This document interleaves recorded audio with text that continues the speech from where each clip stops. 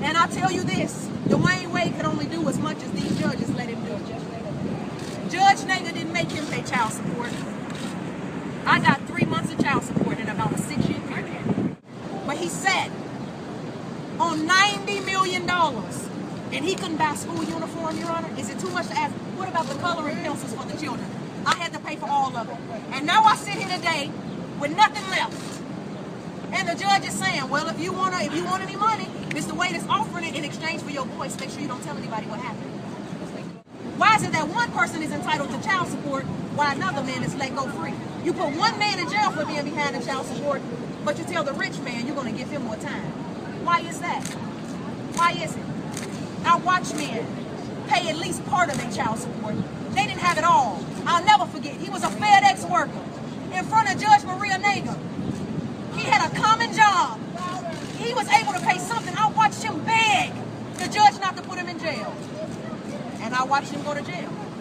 Now I'm watching my own case, and I see Dwyane Wade ain't paid child support at all.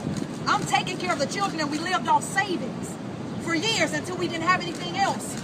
And I was telling him, even if you hate me, this is your flesh and blood. What about your cry when you were younger? When you cried out saying, take me away from my mother and father for doing wrong. Now your own children are crying out. And it's like you forgot, or he don't care.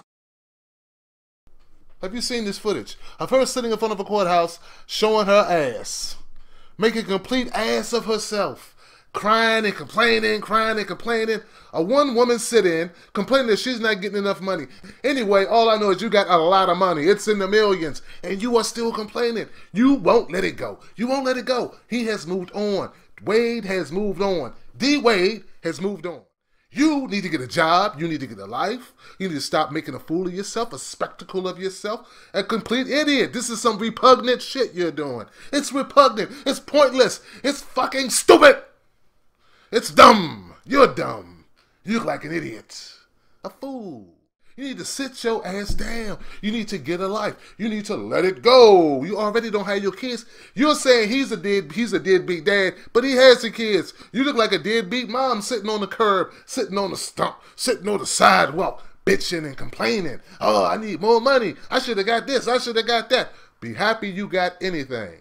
That's how you are a multi-millionaire and you bitching. You are bitching, never shot a basketball. I don't understand it. I don't get it. Why we allow this in America. We allow this. Never shot a fucking basket in her life. Never did nothing. None of the training, none of the sets, none of the repetitive basketball shooting drills that he had to run all his fucking life. And yes, you were together for a long time. And yes, you have kids by him. He gave you money. What he has to do? Give you his life? For you to go away? Go away. Go away. You know what? If you want to stay in the public eye, I understand it. You want to stay in the public eye, this is what you do. Find a skill that people will pay you for besides defaming and slandering your ex-husband. How about that? How about you find something to do that'll make us want to tune into you beyond this? Get some respect back for yourself by doing something that contributes to society or benefits the world or entertains the world or something. Do something besides bitch and complain and bemoan your plight to people who don't give a fuck. Because we don't. We don't. You are a laughingstock. You are a fool. And only bitter women who feel that they've been slighted agree with you. The rest of the world does not. The rest of the world is going, this nutty bitch. She's a nut.